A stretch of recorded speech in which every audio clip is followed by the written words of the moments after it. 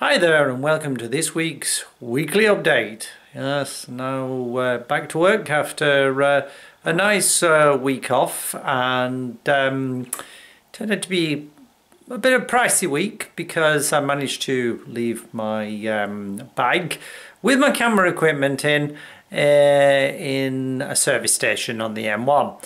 Didn't realise until I was getting the train back from Flitwick, and I had to rent a car the following day and go and get the camera equipment back.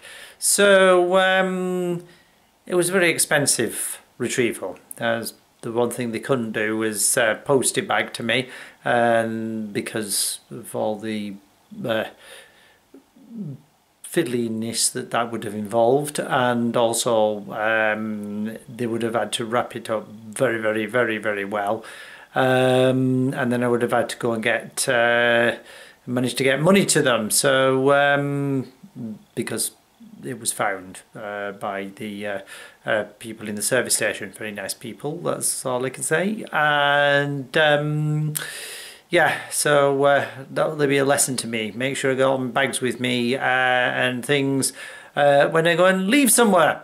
And mind you, it did mean that I was able to get a new office chair from IKEA, which was stressful. Mind you, I always find going into IKEA stressful.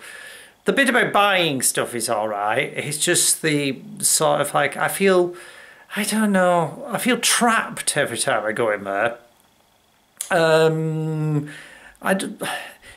know the way that they have it set out is so that you can go through everything and then you potentially buy more stuff, but it just stresses me out big time.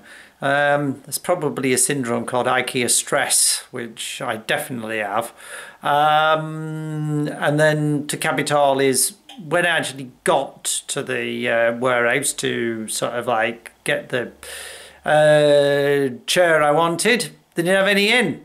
But they had another type of chair, but I wasn't really sure what it looked like, so then I had to go all the way back round the store to go and have a look at the chair, which I eventually did buy, but that was even more added stress to the whole process.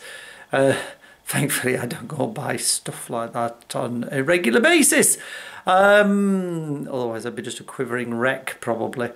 So until next time, and hopefully no more visits to IKEA in the near future, or any other furniture store, come to think of that.